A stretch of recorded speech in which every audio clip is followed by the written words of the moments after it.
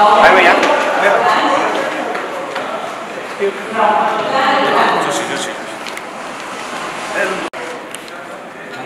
నమస్కారం. ఆకాష్ పురి టీమ్ అంటే నాకు తెలిసి ఆకాష్ చూశారు అండ్ రూపా వెల్కమ్ చేస్తున్నాము ఆకాష్కి బొకేని అందించడానికి. సో వెల్కమ్ రూపా. సో మా చిట్టి అమ్మలు అనమాట, సినిమాలో మా చిన్నమ్మలు. So cute smile, cutie. So Akash ఇప్పుడు ఈ సినిమా గురించి మాట్లాడిన తర్వాత అంటే సినిమా స్టోరీలు అవి ఏం చెప్పడు, ఎందుకంటే అతను సినిమా అదే కాబట్టి. So over to Akash.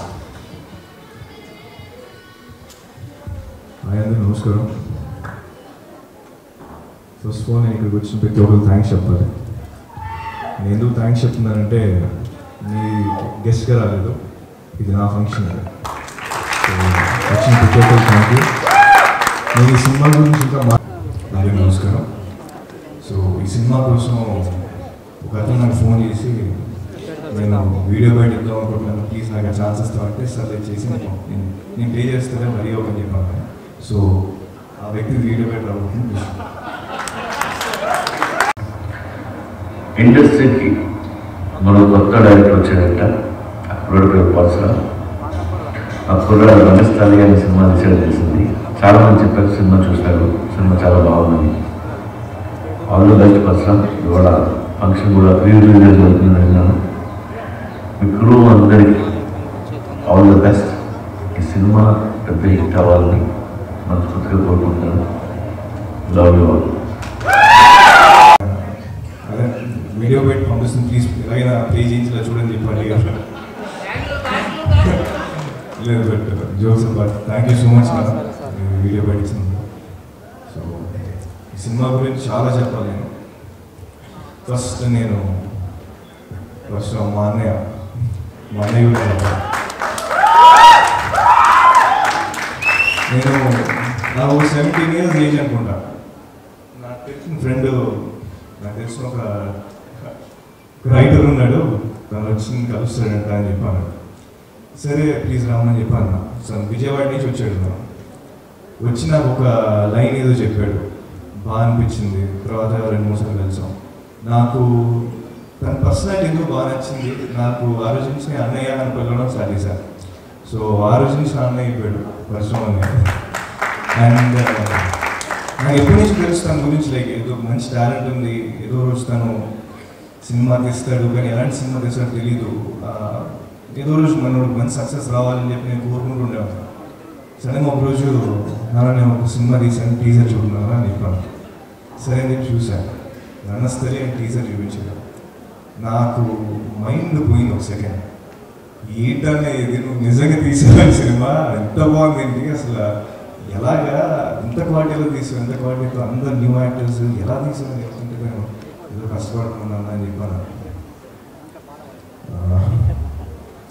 అంటే ఈ సినిమా నాకు ఎందుకో చాలా స్పెషల్ అయిపోయింది. అంటే నా ఓన్ సినిమా కూడా నేను ఇంత ఎమోషనల్ మాట్లాడలేను.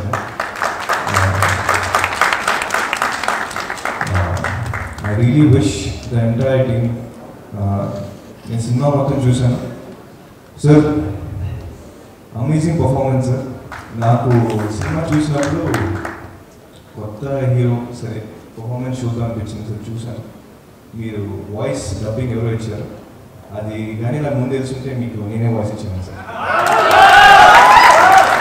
మీరు పర్ఫార్మెన్స్ అందరూ చేశారు, అమేజింగ్ పర్ఫార్మెన్స్. అండ్ హీరోయిన్ గారు రియలీ ఐ మీన్ ఈ సినిమా గురించి ఎంతో చెప్పాలి. అమేజింగ్ పర్ఫార్మెన్స్, అందరు కొత్త ఇంత బాగా చేస్తున్నారు. ఇంట్లో అసలు నాకు థియేటర్లో అంటే ఆ భోజనం అంటే ఒక సీన్ ఉంది, ఆ సీన్లో ఆవిడ పండించిన ఎమోషన్ కానీ ఎమోషనల్ సీన్ కానీ అమేజింగ్.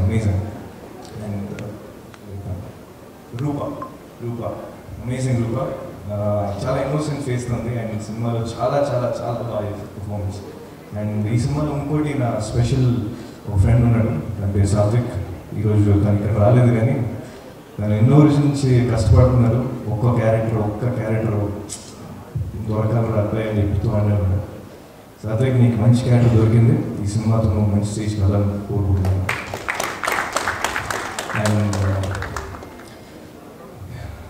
అంటే నేను చాలామంది గురించి అంటే చాలాసార్లు నా ప్రీ రిలీజ్ ఈవెంట్లో కూడా చెప్పాను, ప్లీజ్ జనాలు ప్లీజ్ థియేటర్కి రండి, సినిమా చూడండి. ప్రాబబ్లీ ఇప్పుడు నెపోటిజం అని గురించి ఒకసారి మాట్లాడలేము, ఇప్పుడు అది జరుగుతున్న టాపిక్. పోనీ మీరు అంటున్నారు కదా కొత్త వాళ్ళు రావాలని, వీళ్ళందరూ కొత్త వాళ్ళే, ఎంతో కష్టపడి వచ్చారు, ఎంతో కష్టపడి ఇక్కడ దాకా వచ్చారు.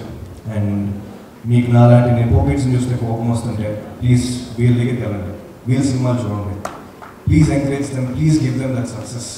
అండ్ నేను ఎంతో మనస్ఫూర్తి కోరుకుంటున్నాను ఈ సినిమా చాలా చాలా చాలా పెద్ద హిట్ అవ్వాలి. అంటే I'm in stage where I'm trying to make good films.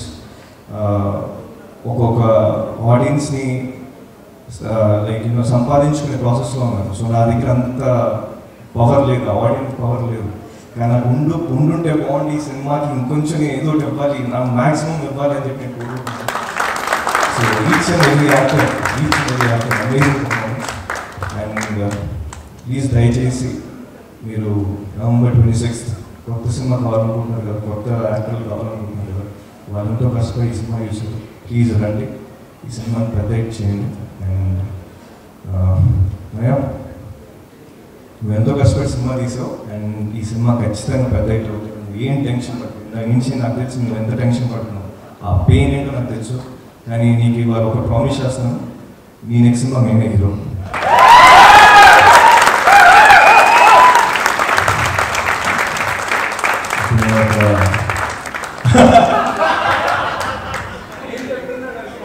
డెఫినెట్గా నువ్వు చెప్పు, నేను ఇద్దరు కలిసి చెప్పను.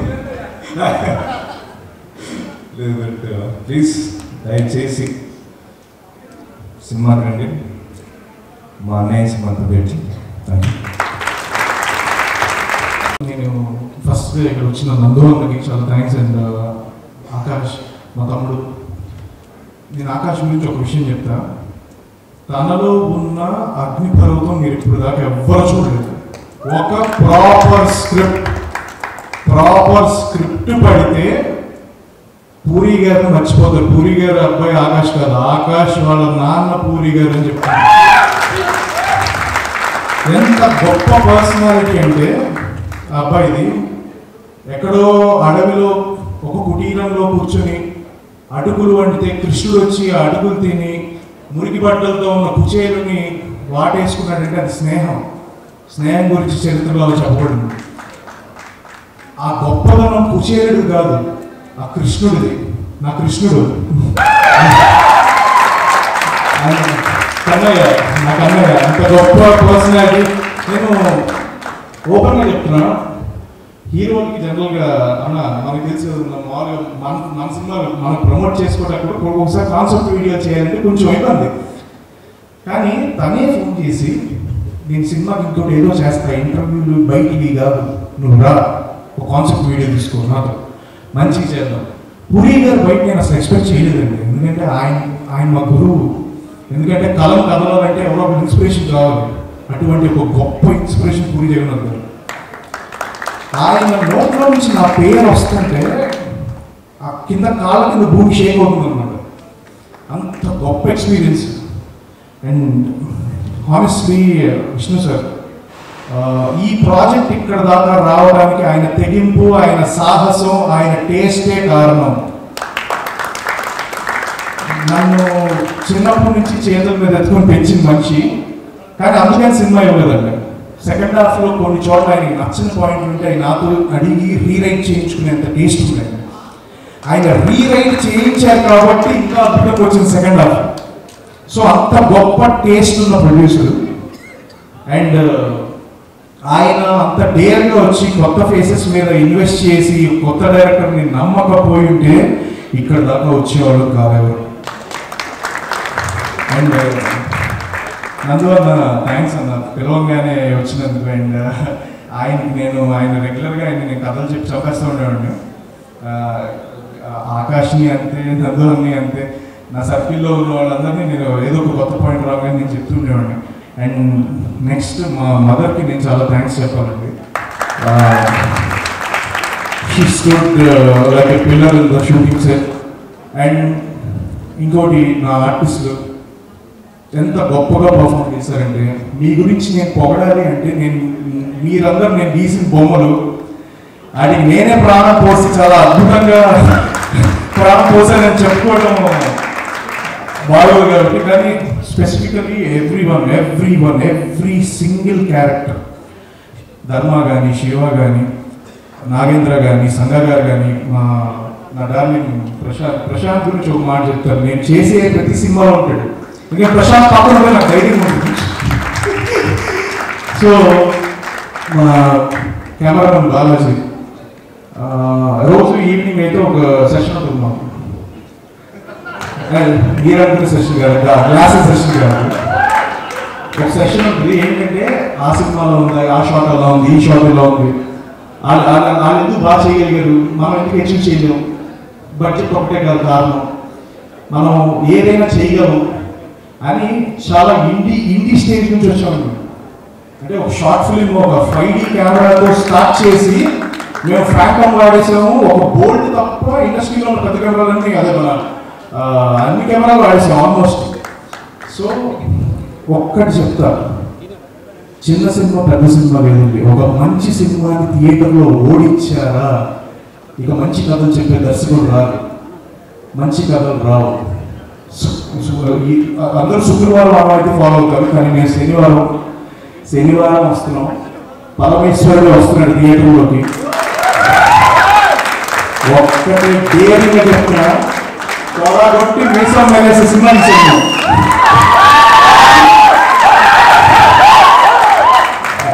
ఇంకోటి హానెస్ట్లీ గాంధీ గారు అన్నట్టు స్టార్ పడి ఉంటే 100 కోట్ల సినిమా నా సినిమా నేను చెప్పుకోవడం కాదు, బట్ రియలీ థియేటర్ రండి, థియేటర్కి రాకుండా మంచి సినిమాను ఓడిస్తే అది ఒక ఉయ్యాల్లో ఉన్న పసిబిడ్డని చంపేసినంత పాపం.